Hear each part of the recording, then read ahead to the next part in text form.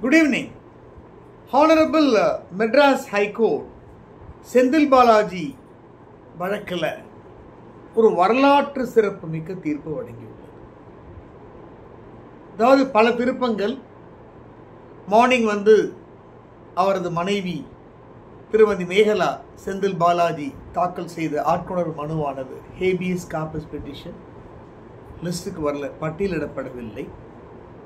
அவங்க உடனே Honorable their Lordship Mrs. Justice J. Nisha Banu அவர்கள் and his Lordship Mr. Justice D. Bharata Chakravarti அமரும் முன்பு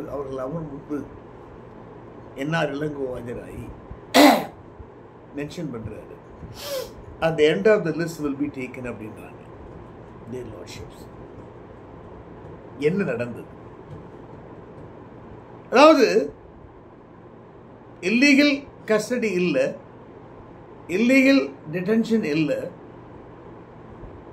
arrested, remanded by Learned Honorable P.G. Srimati Ali of Madras Principal Judge Court, District and Sessions Court. The manu maintainable இல்ல. இது infructuous, fruitless ஆயிடுச்சு. வேற போட்டும் தெரியுது அப்படின்னு என்ஃபோர்ஸ்மெண்ட் அமலாக்கத்துறை தரப்புல ஆர்குமெண்ட்ஸ்.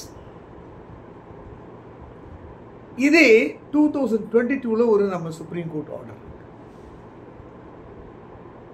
அதாவது violation of the guidelines framed by Honorable Supreme Court of India in courting arrest. அதில் வயலேஷன்ஸ் இருந்தாலோ இல்லீகலா அன்லாஃபுல்லா இருந்தாலோ இல்லை வித்தவுட் ஜூரிஸ்டிக்ஷன் இருந்தாலோ ஆட்கொணர்வு மனு ஹேபியஸ் கார்பஸ் ஃபைல் பண்ணலாம் அப்படிங்கிற ஜட்ஜ்மெண்ட்டை கோட் பண்றாங்க. பாருங்க, அட்மிட் பண்ணி நோட்டீஸும் ஆர்டர் பண்ணிட்டாங்க. Subject to correction notice order ஆயிருக்கு. அட்மிட்டா இல்லையாங்கிறது வெரிஃபை பண்ணணும். சாரி, என்ன வெரிஃபை பண்ணாமல் ஆர்டர் இன்னும் வரல. பட் என்னையும் நோட்டீஸ் இஷ்யூ பண்ணிட்டாங்க அமலாக்கத்துறைக்கு. பதில் இல்லைங்க. அவங்க சொன்ன அலிகேஷன்ஸுக்கு நீங்கள் ரிப்ளை ஃபைல் பண்ணுங்க, கவுண்டர் ஃபைல் பண்ணுங்க, ரிப்ளை ஃபைல் பண்ணுங்க, ஸ்டேட்டஸ் ரிப்போர்ட் நோட்டீஸ் அமலாக்கத்துறை டைரக்டரேட் ஆஃப் என்ஃபோர்ஸ்மெண்ட் ரெஸ்பாண்டன்ஸ் 2 பேர் அவங்களுக்கு அனுப்பிச்சு நீங்கள் எக்ஸ்பிளனேஷன் கொடுங்கன்னு 22ஆம் தேதிக்கு ஆட்கொணர்வு மனு அட்ஜர்ன் செய்யப்பட்டிருக்கிறது. இதில் ஜுடிஷியல் கஸ்டடியில் தான் அவர் இருக்கார். அப்போ அவருடைய லைஃப்பை சேஃப்கார்ட் அண்ட் ப்ரொடெக்ட் பண்ணுறது கோர்ட்டுடைய டியூட்டி, பவுண்டட் டியூட்டி. அதை எல்லா வழக்கிலையும் ஃபாலோ பண்ணுறாங்களா அப்படிங்கிறது we cannot say. இந்த வழக்கில் ஃபாலோ பண்ணி அவருக்கு இப்போ இம்மீடியட் சர்ஜரி நீடட். அதனால இம்மீடியட்டாக அவருக்கு உங்களுக்கு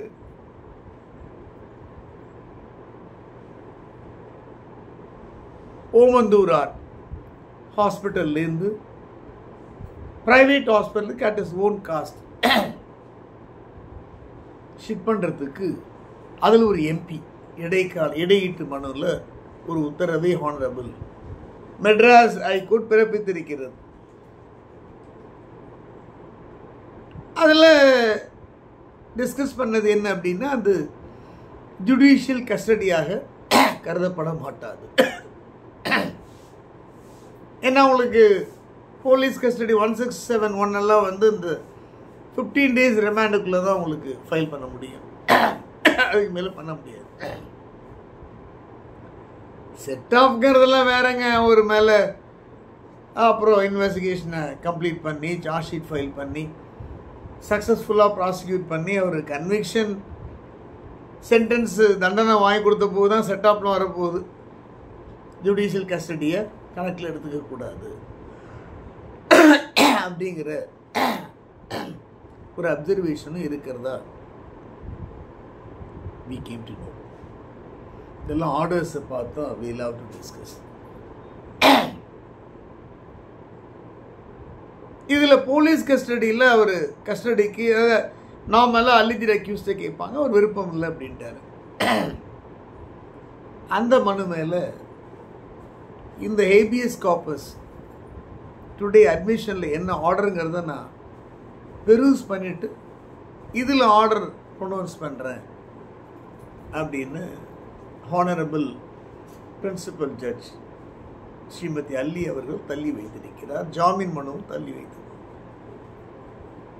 காலையில் அவங்க என்ன டர்ன் எடுக்கிறாங்கன்னா, எங்கள் ஜாமீன்லாம் அவங்களுக்கு வேண்டாம், ஃபர்ஸ்ட் வந்து அவருடைய இப்போ இருக்கிற பாடி கண்டிஷனை கன்சிடர் பண்ணி காவேரி ஹாஸ்பிட்டலுக்கு ஷிஃப்ட் பண்ணி அவருக்கு பைபாஸ் பண்ணணும், ஆன்ஜியோ பிளாஸ்டிக் பண்ணணும், அந்த இரத்த நாளங்களில் உள்ள கிளாட்ஸ் எல்லாம் வந்து ரிமூவ் பண்ணணும், அதுதான் இம்பார்ட்டண்ட் அப்படின்னா அந்த கிரிமினல் எம்பி இடையீட்டு மனுவை தாக்கல் பண்ணுறாங்க. அப்புறம் அவங்களே எய்ம்ஸ் டாக்டர்ஸே வந்து எக்ஸாமின் பண்ணாலும் வி ஹவ் நோ அப்ஜெக்ஷன், ஆட்சேபனை இல்லை அப்படின்னு ஒரு கருத்தை தெரிவிக்கிறாங்க. அதனால தான் எய்ம்ஸ் டாக்டர்ஸ் இல்லை, அவங்க அமலாக்கத்துறை சொல்கிற டாக்டர்ஸ், இன்வெஸ்டிகேட்டிங் ஏஜென்சி ரெஸ்பாண்டன்ட், அவங்களும் வந்து அந்த மருத்துவ அறிக்கையெல்லாம் வந்து எக்ஸாமின் பண்ணலாம் அப்படின்னு. ஆனால் அறுவை சிகிச்சையும் போது உடன் இருக்க அவங்கள அலோவ் பண்ணாங்களா இல்லையாங்கிறது ஆர்டரை பார்த்தா தான் தெரியும். Subject verification. இதில் இப்போ இஸ் நாட் வெல், பட் அந்த ஃபார்மாலிட்டிக்காக police custody application was file. இதுக்கப்புறம் ஒரு சர்ஜரி அண்டர்கான் பண்ணி அப்புறம் ரெஸ்ட்டுங்கிறது ஒரு 4 weeks, 8 weeks, 12 weeks. அதுக்கப்புறம் கஸ்டடிக்கு அவர் வந்து ரெக்கவர் ஆகிட்டாரா, அதுக்கு வந்து அவர் பாடி வந்து சவுண்ட் ஹெல்த்தில் இருக்கா, ஃபிட்டா அப்படின்லாம் சர்டிஃபிகேட்லாம் பண்ணதுக்கு அப்புறம் தான் கஸ்டடி எடுக்க முடியும். அதுக்கிடையில் வந்து இப்போ முன்ஜாமீனுக்கு வழி கிடையாது, அரெஸ்டடு. ஸோ அந்த முன்ஜாமீன்கிறது அந்த கொஸ்டின் டஸ் நாட் அரைஸ். இடைக்கால ஜாமீன், இன்டரிம் பெயில். ஆனால் இந்த மணி லாண்டரிங் ஆக்டில் அந்த மாதிரி ப்ரொவிஷன்ஸ் கிடையாது. பட் இன்டரிம் பெயில் அவங்க மூவ் பண்ணலாம். இது ஒரு பக்கம் இருக்கட்டும்.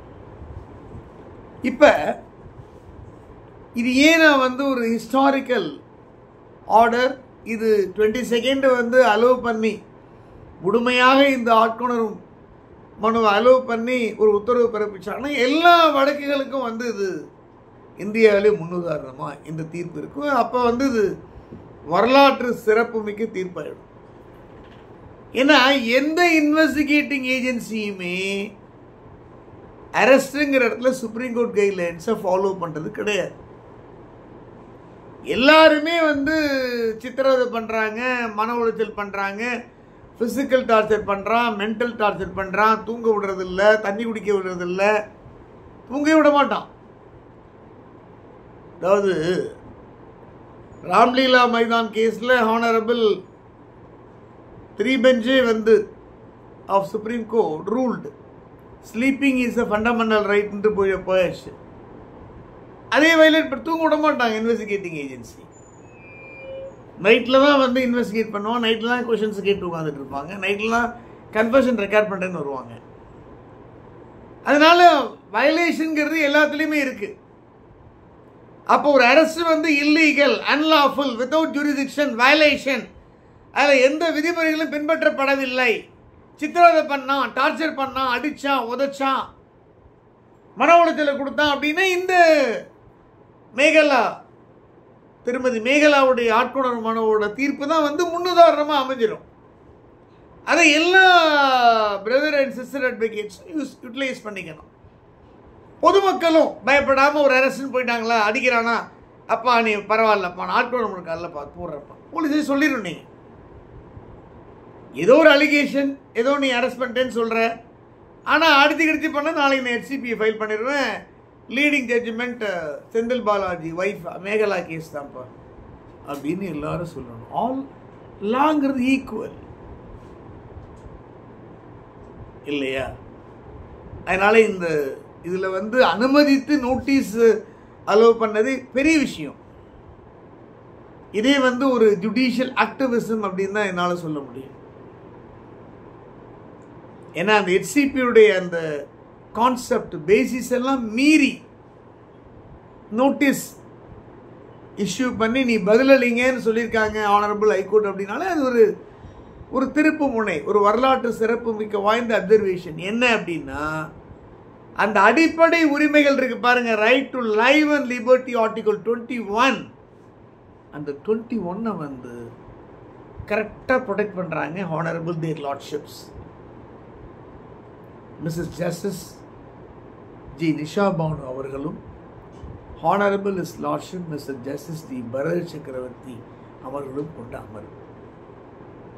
அந்த ஆர்டிகல் 21 தான் இம்பார்ட்டன்ட். அது யாரையும் வந்து இப்போ ஒன்றுமே இல்லைங்க, எந்த ரிமாண்டில் வந்து உங்களுக்கு ரைட் உன் மேலே சில ரிமாண்ட் மேஜிஸ்ட்ரேட் கேட்குறாங்க, என்னப்பா உன் மேலே வழக்கு தெரியுமா, போலீஸ் சொன்னாங்களா, போலீஸ் துன்புறுத்தினாங்களா, சாப்பாடெல்லாம் வாங்கி கொடுத்தாலும் கேட்குறாங்க. சில பேர் எல்லாம் கிடையாது, போன உடனே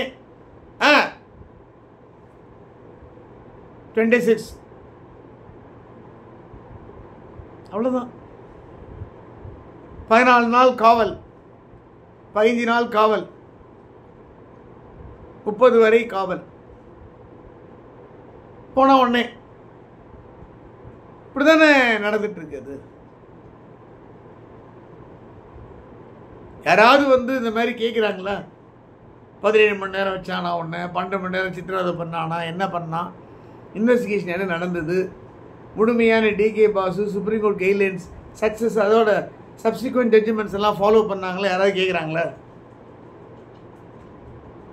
செந்தில் பாலாஜின்னு ஒன்று கேட்குறான். பொதுமக்கள் மற்றவங்களுக்கு யாராவது கேட்குறாங்களா? ஏன்னா அவங்க தரப்பில் லீடிங் கவுன்சில்ஸ் இருக்காங்க, கேட்குறாங்க. அதே மாதிரி எல்லா கவுன்சிலும் கேட்கணும். ஃபீஸ் கொடுக்குறாங்களோ இல்லையோ மினிமம் ரெமுனரேஷன் வாங்கிட்டாவது கேட்கணும். அந்த ஆர்டிகல் 21. ஆனால் அதுக்கு மேலே கேட்டிங்கனாலும் அங்கே இல்லைன்னா நீங்கள் ஏபிஎஸ் ஆஃபீஸை போட்டு போயிருங்க. ஒருத்தர் அரெஸ்ட் பண்ணுறாங்க, சித்திரவதை பண்ணான், அடித்தான், ஜட்டியோட உட்கார வச்சான், கை காலை முறிச்சான்னா உடனே ஏபிஎஸ் ஆஃபீஸை போட கொண்டு வரட்டும். அப்போ தெரிஞ்சிடல அவன் பாலத்துலேருந்து வந்து கையை பிடிச்சிக்கிட்டானா, காலை உடச்சிக்கிட்டானா, பாத்ரூமில் வடிக்கி விழுந்தானா, எல்லா இதையும் தெரியும்ல. அதனால் இந்த வழக்கில் வரக்கூடிய தீர்ப்பு அப்படிங்கிறது ஏபிஎஸ் கார்பஸில் ஹெச்சிபியில் ஒரு கால் அலோவ் பண்ணி அதில் ஜட்ஜ்மெண்ட் ஏதாவது ஆர்டர் ஆனால் அது பெரிய வரலாற்று சிறப்புமிக்க தீர்ப்பாக இருக்கும். இருந்தாலும் இப்போ அரெஸ்ட் பண்ணதுக்கு அப்புறமே ஹெச்சிபியை வந்து அலோவ் பண்ணி நோட்டீஸ் இஷ்யூ பண்ணி உங்கள் தரப்பு நியாயத்தை ரிப்ளையை ஃபைல் பண்ணுங்கன்னு ஆனரபிள் ஹைகோர்ட் சொல்லியிருக்கனாலே அடிப்படை உரிமை ஃபண்டமெண்டல் ரைட்டை வந்து ப்ரொடெக்ட் பண்ணியிருக்காங்க அப்படிங்கிறது தான் அர்த்தம். That's all. அதுக்கப்புறம் அவங்க அதாவது அந்த இஎஸ்ஐ ரிப்போர்ட் மற்ற ரிப்போர்ட்லாம் தவறான தகவலை கொடுத்துருக்காங்க. அதனால் 209, 210 இந்திய தண்டனை சட்டப்படி அந்த அமலாக்கத்துறை அதிகாரிகள் மீது நடவடிக்கை எடுப்பதற்கு பெட்டிஷன் போடுவேன்னு சொல்லியிருக்கார் மிஸ்டர் என்ஆர் இளங்கோ. எந்த அளவுக்கு இல்லை அப்படின்னு அது ஹவு ஃபார் அப்படிங்கிறது இட் வில் ஒர்க் அவுட்டுங்கிறத யோசிக்கணும். பெட்டிஷன் போட்டாங்கன்னா அது தெரிய வரும், ஃபைல் பண்ணாங்கன்னா. மற்றபடி இந்த வழக்கில் உங்களுக்கு ஹாஸ்பிட்டல் ஷூட் பண்ணுறாங்க, சர்ஜரி, அவர் ரெக்கவர் ஆகணும். அதுக்கப்புறம் அவர் ரெக்கவர் ஆகி அவர் ஃபிட்டெல்லாம் ஆனதுக்கப்புறம் தான் கஸ்டடி. இல்லை சுப்ரீம் கோர்ட்டில் ஒரு கால் சட்டத்திலேயே இடையிலனா கூட 142ல் பேரறிவாளெலாம் விடுதலை பண்ணலையே. 142ங்கிறது sky above powers to two justice, to two complete justice. அதை யூஸ் பண்ணி இடைக்கால ஜாமீனும் கொடுக்கலாம் உடல்நிலையை கருத்தில் கொண்டு. பட் இல்லை பிலவ்டு பிரதர் மிஸ்டர் கண்ணதாசன் நல்ல மனிதர், நல்ல சகோதர வழக்கறிஞர், ரியலாகவே மனித உரிமை ஆர்வலர், ஃபைட் பண்ணுவார். அப்ரஸ் அண்ட் டெப்ரஸ் டிஎம்கே ஸ்போக்ஸ் பர்சனாக இருந்தார். ஹானரபிள் சிஎம் எம்கே ஸ்டாலினுக்கு மிகவும் நெருக்கமானவர். எனக்கு தெரிஞ்ச வரைக்கும் வந்து அவர் மாதிரி ஒரு லாயலிஸ்ட் டு டிஎம்கே பார்க்க முடியாது. அந்தளவுக்கு வந்து utter loyalist to DMK party. அதனால தான் அவருக்கு வந்து வேறு விஷயம் இதெல்லாம் கூட போஸ்டர்ஸ் எல்லாம் அவருக்கு அலாகேட் பண்ணாமல் அசைன் பண்ணாமல் கான்ஸ்டியூஷனல் போஸ்டான மனித உரிமை கமிஷனில் மெம்பராக அவர் அப்பாயிண்ட் பண்ணாங்க. ஆனால் அவர் வந்து ரெக்யூஸ் பண்ணியிருக்கணும். வேறு மெம்பரோ இல்லை அதர் ஹானரபிள் மெம்பரோ இல்லை ஹானரபிள் சேர்மனோ வந்து என்கொயரி பண்ணியிருக்கலாம். அவர் வந்து நான் போனேன், மெட் பண்ணேன், அவர் தலையில் காயங்கள் இருந்தது, தரதன்னு இழுத்துட்டு வந்தாங்க அப்படின்லாம். அது ஃபேர் அண்ட் இம்பார்ஷியல் என்கொயரி இருக்குமா அப்படிங்கிறதெல்லாம் இட்ஸ் அ கொஷின். அது என்ஃபோர்ஸ்மெண்ட்டும் அப்போஸ் பண்ணுவாங்கன்னு நினைக்கிறேன். அவர் ரெக்யூஸ் பண்ணிவிட்டு ஹானரபிள் சேர்மனையோ இல்லைன்னா, ஏன்னா இப்போ சிதம்பரத்தில் ஒரு வைரலாக ஒரு வீடியோ போயிட்டுருக்கு. டீ கடைக்காரன் ஏதோ பேசுகிறான், எஸ்ஐயோ எஸ்எஸ்ஐயோ பட்டார் பட்டார் பட்டார்னு அடிக்கிறான் அவனை. இப்போ இன்னைக்கு மார்னிங் டிவியில் பார்த்தேன். அப்போ இதே ஹானரபிள் மெம்பர் பிலவுட் பிரதர் கண்ணதாசனோ இல்லை வேறு மெம்பரோ நேராக சிதம்பரத்துக்கு போய் அந்த அடி வாங்கின டீ கடை மாஸ்டரை பார்த்து, அதுவும் அப்பட்டமான மனித உரிமை மீறல். இவராக சொல்கிறார், தரதரன்னு எடுத்துகிட்டு போனாங்க, அடித்தாண்டாரு, எந்த எவிடன்ஸும் கிடையாது, வீடியோ கிளிப்பிங்லாம் எதுவும் கிடையாது செந்தில் பாலாஜி இஷ்யூவில். அவர் சொல்கிறது தான். அதுக்காக உண்மை கண்டறிய சோதனைக்கு அவர் அனுப்ப முடியும், நார்கோ அனாலிசிஸ், பிரைன் மேப்பிங், பாலிகிராஃபிக்கு அனுப்ப முடியும். இந்த நிலைமை இல்லை. ஆனால் சிதம்பரத்தில் போலீஸ் வந்து டீ கடை மாஸ்டர் அடித்தது எல்லா டீலையும் வைரல் ஆச்சு. அப்போ அதே மனித உரிமை ஆணையம், மாநில மனித உரிமை ஆணையம் செந்தில் பாலாஜிக்கு போய் இஷ்யூ மோட்டோ எடுத்தாங்களோ இல்லை கம்ப்ளைண்ட் அடிப்படையில் போனாங்களோ, அதே மாதிரி சிதம்பரத்தில் போய் டீ கடை மாஸ்டரை போய் மீட் பண்ணணும், அவங்கள்ட்ட ஸ்டேட்மெண்ட்டை வாங்கணும். அடுத்து SSI Tamil Nadu police disciplinary contact ரூல்ஸில் 3A கொடுத்து நிரந்தரமாக டிஸ்மிஸ் பண்ணணும். ஒரு 10 லட்சம் காம்பன்சேஷன் வாங்கி கொடுக்கணும். ஹானரபிள் தமிழ்நாடு மாநில மனித உரிமை ஆணையம் அந்த டீ கடை மாஸ்டர் விஷயத்தில் செந்தில் பாலாஜி மாதிரி இறங்குமா, விசாரணை நடத்துமா, நீதி வழங்குமா? அதுவும் violation of human rights, அப்பட்டமானது, transparent, immanent. எல்லாரும் ஒன்று தானேங்க. ஆர்டிகல் 14 ஈக்குவாலிட்டி தானே நம்ம கான்ஸ்டியூஷனே. எல்லாமே அது பெரிய சர்ச்சைக்கு உண்டான விஷயமாக பேசப்பட்டு வருகிறது. ஸோ அந்த பெயில் என்ன ஆர்டர் ஆக போகுது, அண்ட் போலீஸ் கஸ்டடி பெட்டிஷன் என்ன அதில் ஆர்டர் வரப்போகுது, இந்த விஷயங்கள்லாம் நாளைக்கு தெரிய வரும். Let us see. ரிமாண்ட் வந்து ஆல்ரெடி அரெஸ்டடு, ரிமாண்டடு. அதனால் இந்த பெட்டிஷன் வந்து இன்ஃபெக்சுவஸ் ஆச்சுன்னு டிஸ்மிஸ் பண்ணியாச்சு. அதை பண்ணிட்டாங்க. பரபரப்பாக போய் கொண்டிருக்கிறது இந்த விஷயம். இதில் ஹானரபிள் எம்கே ஸ்டாலின் சிஎம் அவர்கள் வந்து ஒரு வீடியோலாம் விட்டுருக்காரு, வைரலாக போயிட்டுருக்காது. அதில் எடப்பாடி பழனிசாமி அவர்களை பம்மாத்து, அடிமை, அதுக்கு இதெல்லாம் போட்டு அடித்து வாங்கியிருக்காரு. பட்டு இந்த மாதிரி வேர்ட்ஸ் எல்லாம் ஹானரபிள் ஒரு ரெஸ்பான்சிபிள் சீஃப் மினிஸ்டர் யூஸ் பண்ணலாமா இல்லையா அப்படிங்கிறதும் எக்ஸாமின். பம்மாத்துன்னெலாம் சொல்லியிருக்காரு. நம்ம சொல்கிறோம் பன்னாட பரதேசின்னு, அதாவது வந்து ராங் டூயர் சொல்கிறோம். பட் அதை வந்து ஒரு ரெஸ்பான்சிபிள் போஸ்டில் இருக்கிற ஹானரபிள் சிஎம் யூஸ் பண்ணியிருக்காரு. அவர் அந்த ஆதங்கம், கோபம், வெளிப்பாடு, சடன் ப்ரொவோகேஷன்ட்டு எடுத்துகிட்டு போயிட வேண்டியதான். அதை போய் நம்ம போய் சொல்லிட்டு இருக்காங்க. பட் அதை யூஸ் பண்ணியிருக்க வேண்டாம் அப்படிங்கிறது ஒரு கருத்து. ஏன்னா எவ்வளோதான் டாக்டர் கலைஞர், அவர் மிஸ்டர் எம் கருணாநிதி வந்து என்ன கோபம் இருந்தாலும் வந்து அந்த வார்த்தைகள்லாம் வந்து அப்படியே ரொம்ப நாகரிகமாக பார்லிமெண்ட்டாக இருக்கும். பார்லிமெண்டரி லாங்குவேஜ் தான் யூஸ் பண்ணுவார். ரொம்ப டீசெண்டாக இருக்கும். ஒரு வேர்டு கூட அவரோட இதில் வந்து அன்பார்லிமெண்ட்ரி வேர்ட்ஸ் வராது. இது ஒரு பக்கம். இதுக்கப்புறம் அடுத்தது பார்த்தீங்கன்னா, அமலாக்கத்துறை வந்து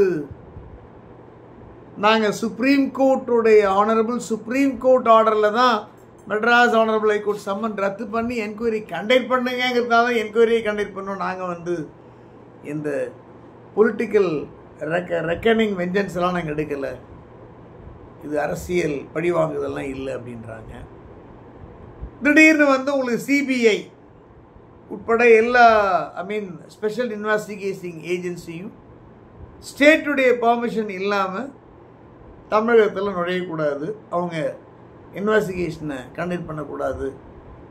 ஸோ சாங்ஷன் வேணும் அப்படின்னு ஒரு ஜிஓ வேறு பாஸ் பண்ணியிருக்காங்க. ஏற்கனவே ஒரு 6, 7, 8 ஸ்டேட்டில் இது இருக்குது. வெஸ்ட் பெங்கால், மிசோரம், மணிப்பூர், ஆந்திராவிலேருந்து மறுபடியும் ரிவோக் பண்ணிட்டாங்க. ஐ திங்க் தெலுங்கானாவில் இருக்குதுன்னு நினைக்கிறேன். அந்த மாதிரி அது ஒன்று இப்போ ஜிஓ வந்து இஷ்யூ பண்ணியிருக்காங்க. செந்தில் பாலாஜி வழக்கில் பல திருப்பங்கள், பல new developments, change of circumstances எல்லாமே நடந்து கொண்டிருக்கிறது. எனிஹவ் ஒரு தமிழரா, ஒரு தமிழகத்தில் உள்ள 5 தடவை எம்எல்ஏவாக இருந்திருக்காரு, 2 times மினிஸ்டராக இருந்திருக்காரு. அவருடைய சர்ஜரி சக்ஸஸ்ஃபுல்லாக நடக்கணும். டாக்டர்ஸ் வந்து ரொம்ப கேர்ஃபுல்லாக பெர்ஃபார்ம் பண்ணணும். அந்த சர்ஜரி ஷுட் பி சக்சீடட். அது வெற்றி பெற்று அவர் ரெக்கவர் ஆகி மீண்டும் பழைய நிலைமைக்கு அவர் திரும்பணும் அப்படிங்கிறது அந்த மனித நேயம், மனிதம், ஹியூமனிட்டேரியன் கன்சன்ட்ரேஷனில் அதற்கு நாம் எல்லாம் வல்ல இயற்கையை பிரார்த்திக்கிறோம். டுமாரோ ஈவினிங் என்ன டெவலப்மெண்ட்ஸுங்கிறதோடு நம்ம மீட் பண்ணுவோம். இதில் முக்கியமான விஷயங்கள், இந்த ஹெச்சிபியை வந்து இந்த ஆர்டர் வந்ததுன்னா எப்படியும் எல்லா சோஷியல் மீடியாலேயும் வந்து பப்ளிஷ் ஆகும். பொதுமக்களும் அந்த ஆர்டரை ப்ரிசர்வ் பண்ணி வச்சுக்கோங்க. அதே மாதிரி டெண்டர் அட்வொகேட்ஸ், லா காலேஜ் ஸ்டூடெண்ட்ஸ் எல்லோரும் வச்சுக்கோங்க. உங்களுக்கு அந்த கைது நடவடிக்கை தவறாகவோ சட்டவிரோதமாகவோ இல்லை உங்கள் கிளைண்ட்ஸ், நம்ம கிளைண்ட்ஸ் இல்லீகலாக ட்ரீட் பண்ணால், டார்ச்சர் பண்ணால், ஃபிசிக்கல், இவர் மாதிரி 17 மணி நேரம் சித்திரவதை பண்ணால், அப்படி இப்படின்லாம் இருந்தது அப்படின்னா உடனே ஹெச்சிபி இந்த ஆர்டரை வச்சு, சுப்ரீம் கோர்ட் ஆர்டர் எங்கள் கையில் இருக்குது, 22 ஆர்டர், அதில் ஜூரிசெக்ஷன் இல்லைனாலும் சரி, இல்லீகல்னு இருந்தாலும் நம்ம ஹெச்சிபி ஃபைல் பண்ணலாம், ஈவன் ஆஃப்டர் அரெஸ்ட். அதான் மெயின் திங். அங்கே வந்து அந்த illegal detention does not arise அப்படிங்கிற அந்த கான்செப்டில் கொஞ்சம் ரொம்ப எலாபரேட்டாக இல்லை, கொஞ்சம் அதில் வந்து நமக்கு ரெமெடி இருக்குது. இந்த ஆர்டரை அதை பேஸ் பண்ணி வர ஆர்டர் வந்து பிரசிடெண்ட்டாக இருக்கும் அப்படின்னு நான் நினைக்கிறேன். 22 அப்புறம் என்ன நடக்குது அப்படிங்கிறத நம்ம பார்ப்போம்.